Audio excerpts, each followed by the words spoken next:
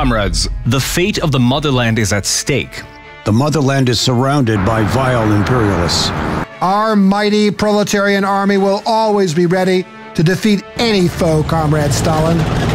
The army lacks qualified general staff. I already have a suitable commander in mind, Comrade Stalin. I've decided to appoint you Chief of General Staff, Comrade Zhukov. Fail, and your career is over. The NKVD will be watching you. I expect a quick and decisive victory. As you command, Comrade Stalin. Show the world the Red Army's might. We must unleash proletarian fury on the capitalist enemy. One step backwards means punishment for cowardice and desertion. Nowadays, there are traitors left and right. Just arrest the families of deserters and traitors. Our commissars will establish iron discipline. Fire! Now we have dealt with these cowards.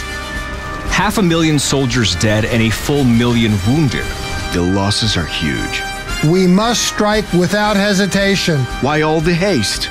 We must press on all fronts. I will do my best, Comrade Stalin. Is your career worth millions dead and wounded? I had to compromise on some principles. Zhukov will carry out this operation. He is the only general we have who fights without letting sentiment get in the way. You will take your objectives. Otherwise, you will answer to me. You seem to be learning from our great leader very quickly indeed.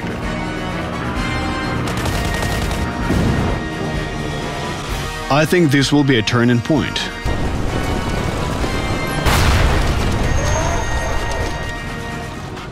I like your boldness and your shrewd ideas. Thank you for your trust, Comrade Stalin.